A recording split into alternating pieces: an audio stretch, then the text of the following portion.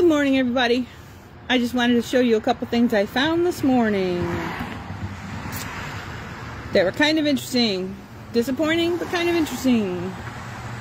So one is I found a box of forgotten daffodils I potted. The little babies, and I think it's a narcissus. Look at them. Aww. They were in the garage, up on a shelf. I was like, wait a minute, why are there flower heads sticking out like from this box? I was like, was that like pretend flowers? No, I forgot these.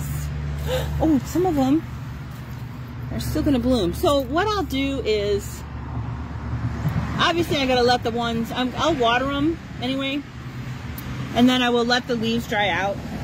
I'll probably let this one keep growing. I'll let the leaves dry out, and then snip the leaves and store them somewhere, or repot. I'll probably repot them in the ground somewhere, because I don't think they're going to bloom again next year like this. I'm not positive. Anyway, that's one thing I found this morning. I'll show you another. Coming around, a little partial sun rock garden. Coming around, coming around, coming around. Coming around to the metal herb bed. Coming around. Oh yeah, I forgot. I also planted some tropical milkweed. This is the orange, yellow, and red. I've got one there, and I've got two there. And I figure I am out here a lot, so I will be able to check them for monarch caterpillars, and then rescue them if I need to. I see a little bit of, looks like cosmos coming up. I don't know if I planted those, but they're there, so I'll leave them. We'll see what happens. And the sweet potato slips in a cloth bag. I forgot what you call them.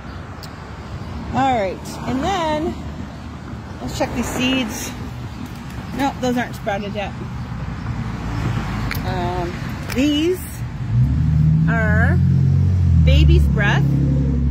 I'm gonna have to open them and air them out probably, but they're doing pretty well. Most of them are baby's breath. Some are probably weeds. These are Cosmo in there.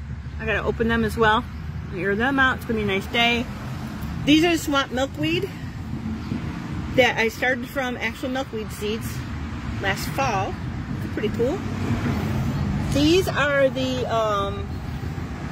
orange lilies. I forgot what they're called. Blackberry lilies, I believe. They have long strands and they lead up to a flower. These are some yellow cosmos in a juice container. Wasn't sure, I wanted to try that out and see how it worked out. Yellow cosmos. Cosmos are an awesome plant to start with. Awesome, awesome, awesome. So think about starting with cosmos and starting with zinnias. They love to grow from seed, and they're hard to kill. So, but here, this one, the tag, the tag says basil standard. That's the funniest looking basil I ever saw. So that is not basil. Bye bye. I should probably snip it, but I'm not gonna. That is, okay, this is not basil. That is not basil. This is not basil. This is not basil. That's not basil. That is not basil. That's not basil. Nothing is basil. But somehow I did grow a hen and chicken there. I don't know how that happened. I've never grown hen and chick from seed before, but look at that cutie. And these were supposed to be basil. So that might be basil right there. But none of these others are basils. I'll snip them out. And then I have to figure out what I'm going to do with my little hen and excuse me, my little hen and chick. See what's going on with that. So those are the fun things I discovered this morning. And I wanted to show you real quick the tower I made.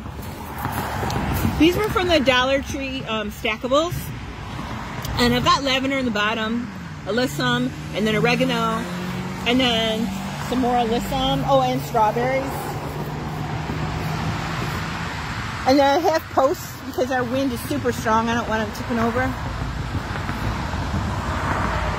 And every week or so, I'll probably just rotate it around. I might not need to. They all need full sun, and they like good drainage.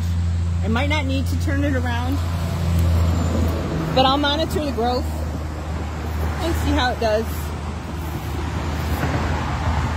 All right, it's Tammy Lowe, Lazy Northern Gardener, saying learn and grow, and learn and grow some more. Love you guys.